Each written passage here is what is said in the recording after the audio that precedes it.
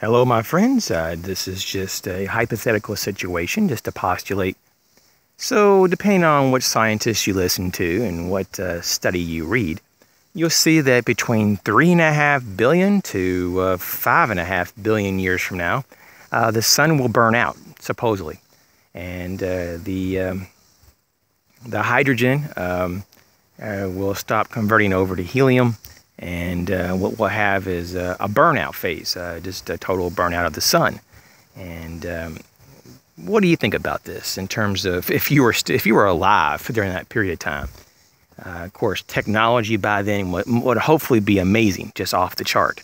And hopefully at that time, hopefully if we had that many billions of years to figure out space travel, we could get off the planet and just go to another solar system, maybe even another galaxy, and just start over, recolonize.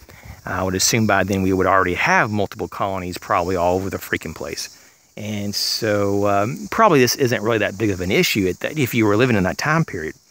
But let's just say that that time period was now, and that we're limited, supposedly we're limited, at least the powers to be wants us to think that we're limited in all this technology. But let's just say that there is no option for, you and I, the average lowly citizen in America or whatever country you live in. And we knew that within a few years, the final phase of the burnout of the sun would commence.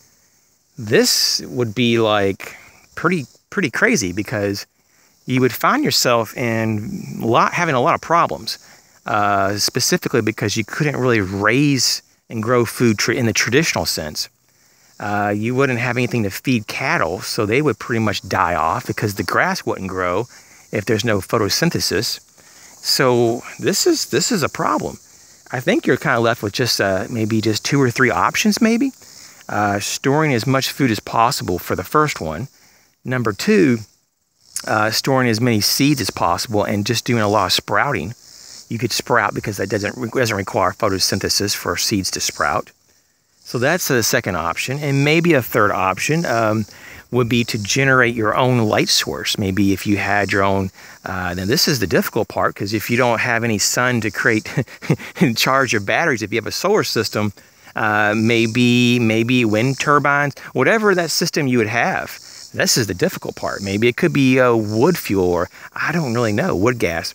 But whatever you had to create the source of energy, and maybe you could convert that into electricity, obviously. And you could have maybe full spectrum UV lights to grow things, maybe in a nursery or a garden area. So, I mean, what do you think about this? I mean, it's there might be other options that I didn't think about. Those are just the 3 that I thought of.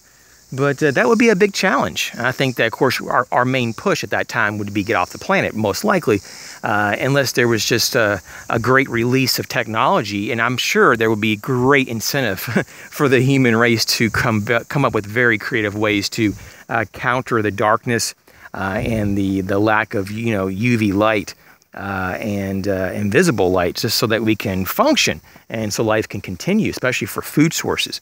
And so. Yeah, what do you think about this topic? I think it's kind of fascinating. I've been following this since when I was a little kid, talking about people postulating all these scenarios of when the sun burns out. Does that mean automatically that we die? Of course, there's a lot of people who say when the sun actually burns out, it'll kind of expand and maybe even swallow us up.